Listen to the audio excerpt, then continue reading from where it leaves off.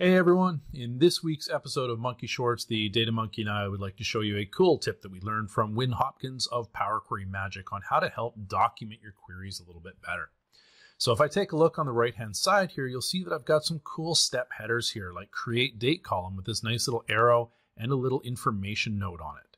Add month column, same thing, gives me a nice bolded header on the hover text with the description underneath it. Same with these add day columns. So how do we go about actually doing this?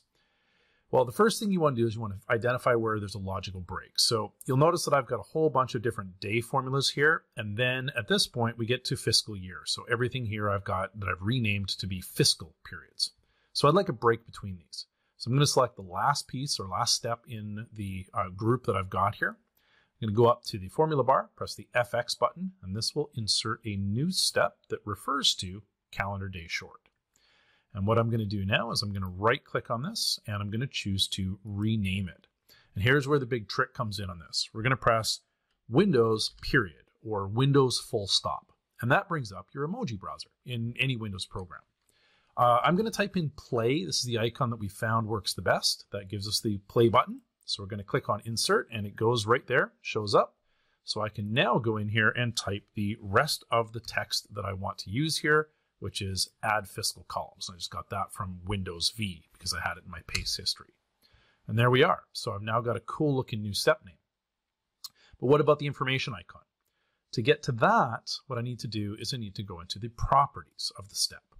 And right in here, I'm going to go in and paste in a nice little description for that. So again, Windows V, I had this in my paste buffer. And here we go. This creates columns for each fiscal period. Once it loads, you can see that now we've got everything we need, the header and the description. Let's do one more. We'll put one after fiscal quarter here. Again, back to the FX button, insert a new step. And this time I'm going to do it all in one. I'm going to go right click and go to properties. We're going to go up here for our custom. We're going to go Windows period, put in my play emoji. There we go. Actually, I can also switch right over to my clipboard history from here, which is pretty cool. We'll call this final cleanup. And then right here, Windows V, I'm going to put in remove all unnecessary columns and OK. And as soon as it finishes recalculating, boom, there we go. Nice header there. So hopefully you'll find this is a quick tip to help you make your queries a little bit more descriptive and sort of help people understand what the flow is that you're actually trying to do. Thank you for watching this episode of Monkey Shorts. If you enjoyed it, please don't forget to click on the SkillWave logo on the bottom left in order to subscribe to our channel. Or if you'd like to see more videos in the series, click on the playlist tile on the right. And if you'd like to get more comprehensive training, you should definitely check out our website at skillwave.training.